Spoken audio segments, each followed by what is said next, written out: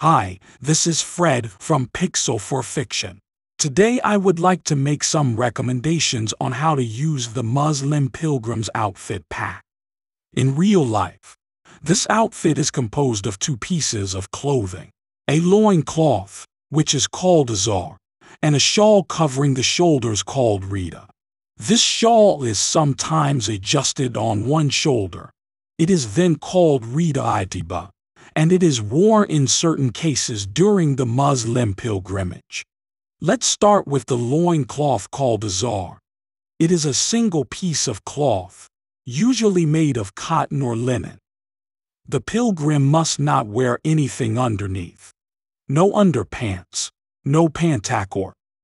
So the loincloth must be firmly attached to the waist and avoid poses that could expose your private parts. At this point, you can activate the physics for cloth simulation. Only the bottom of the loincloth is active.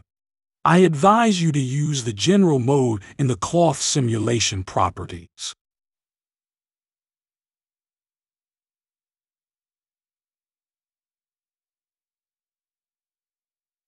Now, let's talk about the shawl named RIDA. As you can see inside the pack, you have the main shawl RIDA and an additional part. In the real world, this is a single piece of fabric. But first we need to recreate the illusion of a complex and aesthetically pleasing drape. As you will notice, the additional part has a physics map in the cloth simulation. In most cases, this can be dispensed with.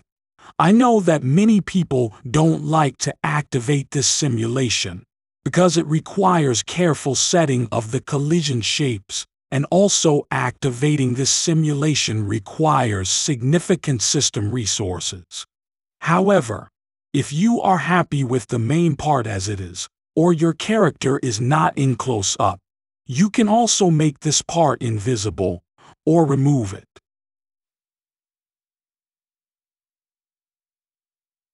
Now we have the shawl in its variant called IDTIBA. Again, you have two parts, one main part and the other additional part that covers the left forearm. Contrary to what has been said before, if you use this additional part, you must absolutely engage the simulation. Indeed, this additional part is positioned and configured to obey only the movements of the left arm. In some cases, if you do not activate the cloth simulation, you may get unwanted visual effects. However, if you are happy with the main element, forget about this second part. It is only there to add more realism. If not, activate the simulation at least for this additional part. That's all we can say about using this pack, which includes complex but visually very interesting draping elements. I'd also like to say, or rather suggest, that you don't use this outfit in extreme poses. These recommendations are generally for beginners. A complex drape like this will obviously not allow for extravagant poses with the skinning or even real-time garment simulation techniques usually used in the Reallusion suite or other real-time rendering engines like Unreal or Unity. The important thing is to not deprive yourself of complex and aesthetically interesting garments while recreating some illusion of reality. If you have any comments, adjustments, or other additions to ask for to improve or complete this pilgrim outfit, feel free to do so in the comments. This is Fred from Pixel for Fiction.